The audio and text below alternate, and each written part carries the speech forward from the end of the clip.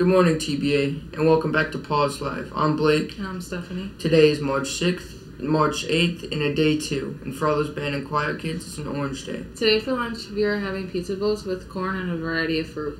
What is a chicken's least favorite day? What? Friday. Oh, I get it. Attention seniors, the Cattaraugus Region Community Foundation Scholarships deadline is March 20th. Please let Mr. Harris know if you need help applying. You will need 2 recommendation letters. Please do not wait until the last minute. Attention 8th grade students, your BOCES permission slip is due by March 14th.